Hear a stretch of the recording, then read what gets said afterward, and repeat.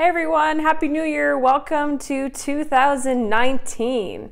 So I'm here with your Edmonton housing market update and your 2019 Edmonton housing market forecast. What we're going to talk about today is the 2018 housing market summary or overview, and the 2019 Edmonton housing market forecast and what that means to you. Just going to pre-warn you, this is going to be a little bit of a longer video than normal, but all of it is going to be interesting. So buckle up and let's dive in.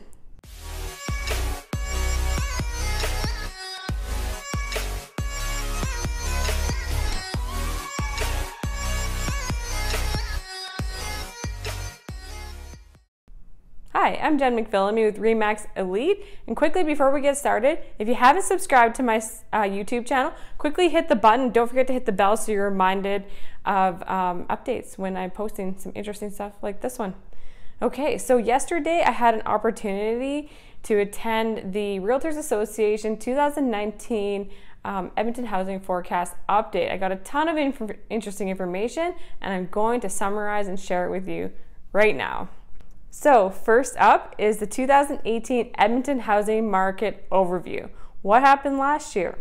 Well, it was a perfect storm for a challenging market for sellers and abundance of properties to choose from for buyers. In 2018, we saw record-breaking inventory. We were up 15% from 2017. That, coupled with sales volume down, pushed us into a strong buyer's market.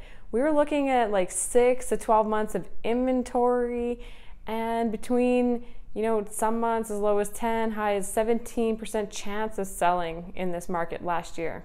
The really interesting thing is though, even though we had such a high supply compared to the demand that we saw, the prices stayed relatively stable. They did drop a bit, but they're pretty flat throughout the year.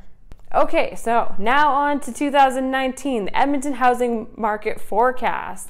What are we expecting in 2019?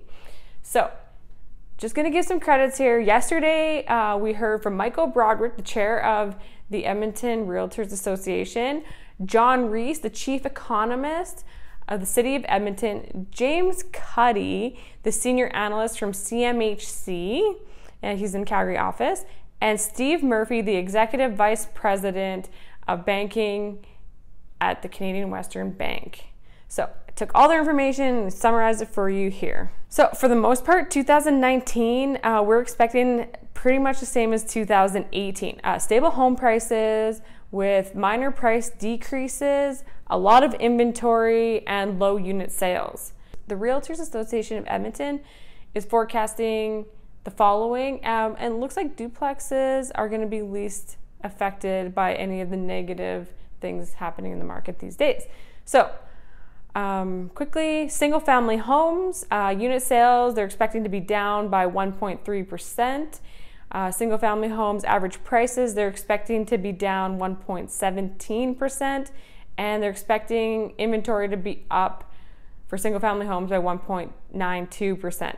On the condo side, unit sales are looking for those to drop by 2.06%, average prices to drop by 1.63%, and the inventory to increase by 1.83%.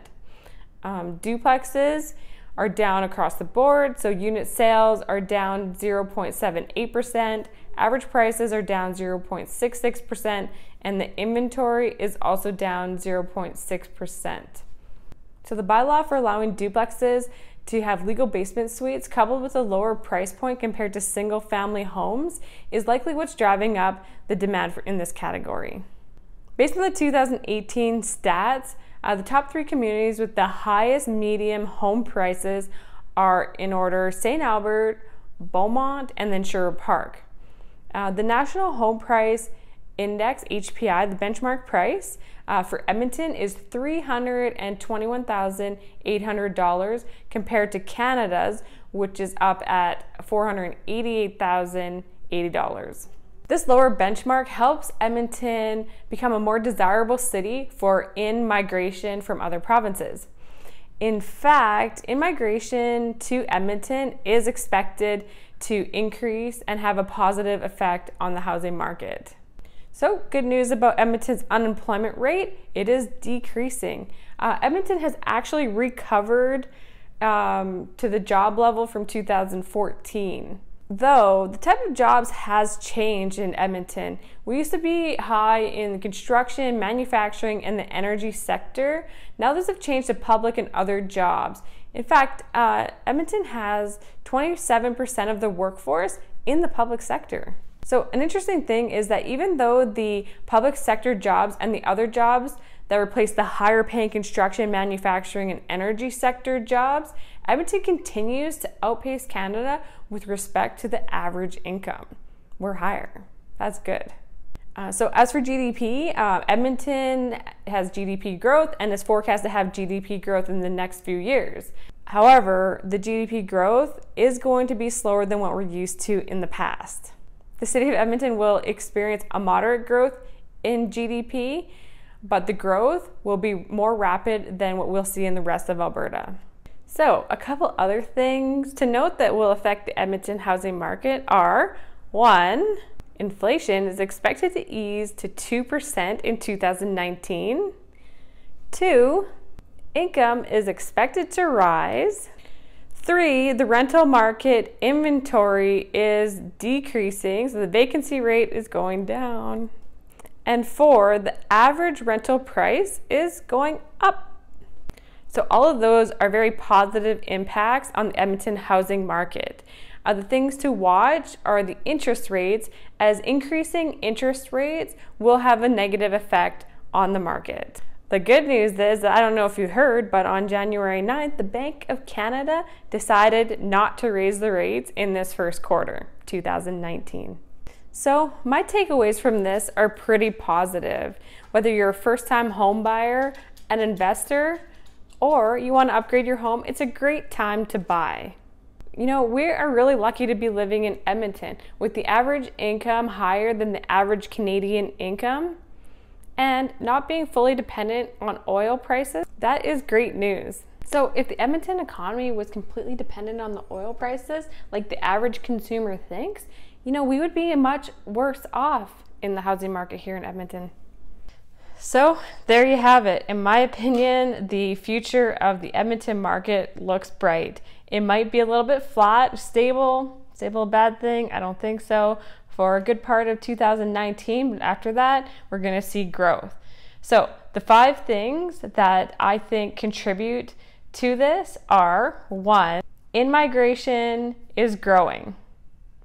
2, the GDP is growing. 3, inflation is easing. 4, unemployment rates are down. And 5, the rental vacancy is also down and the pricing for rentals is up. So don't hesitate to reach out to me if you have any questions about the real estate market, wondering what's happening in your community or with your home. Right now I'm doing CMAs for people so they can see what the market value is compared to their Edmonton property assessment. So if you want one of those, just let me know. I can be reached by email, and you can call or text me anytime. My phone number and email is in the comments below. Okay, and don't forget to subscribe to my channel. We're gonna have a lot of great content this year. For one, I'm going to have the real estate market update on a monthly basis. I'm doing a lot of stuff with the community, so I have a Made in Edmonton series where I'll be featuring local businesses. There's also every Friday the weekend update where I tell you what's happening in Edmonton on the weekend. In addition to that, I'll have real estate information. So just if you want to learn about real estate, things like title insurance, home staging, foreclosures, all that good stuff you'll find right here on my channel. So hit the subscribe button and don't forget to hit the bell too so you're reminded of when I have something new posted. Okay, take care and thanks for listening.